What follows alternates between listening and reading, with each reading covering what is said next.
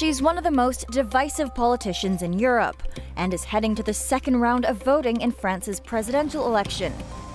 A key test for the future of the European Union against growing anti-establishment sentiment and a rejection of mainstream politics.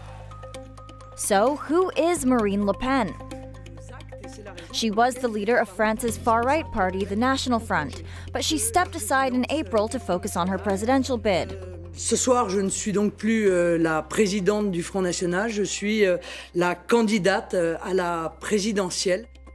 She had inherited the leadership in 2011 from her father, Jean-Marie Le Pen, who has described Nazi gas chambers as a detail of history. Ms. Le Pen has tried to reposition the party away from its extreme right-wing past to broaden its appeal to mainstream voters. Now, after the Brexit vote and Donald Trump's victory, Ms. Le Pen believes her time has come. Le Brexit était impossible, l'élection de Donald Trump était impossible, et pourtant ça s'est réalisé. Mon élection à la présidence de la République est présentée depuis des mois comme impossible, au peuple de le rendre possible. So what does she stand for? Ms. Le Pen has strong anti-immigrant views, wants to strengthen France's borders, and focuses on fears of Islamic radicalism. She's called for an 80% reduction in immigration, but has softened the edges of the party's earlier rhetoric that immigration was a threat to French culture. Nous serons contraints de mettre un terme à l'immigration massive en France, parce que notre pays ne peut plus supporter ce poids financier important.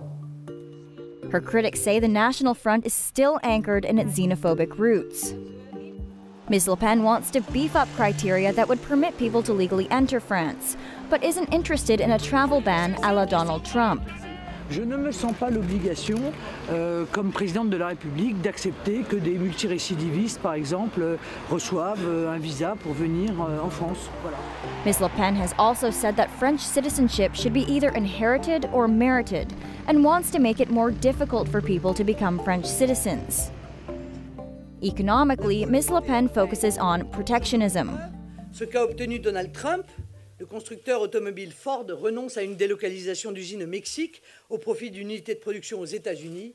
Le protectionnisme fonctionne donc lorsqu'il est porté par une volonté et que le pays dispose de sa souveraineté économique.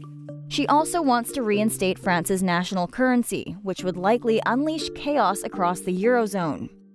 No country has ever attempted to leave the euro, and according to French polls, a majority of people don't support leaving the currency. Ms. Le Pen blames the euro for France's chronically high unemployment and for hollowing out the country's manufacturing base by making French labor and goods too costly. The self-proclaimed Madame Frexit has also promised a referendum on EU membership. She's critical of NATO, and she wants closer ties with Russia. So, will she win? Centrist Emmanuel Macron, followed by Ms. Le Pen, topped the polls in the first round of the election, and the two will face off in a head-to-head on May 7th.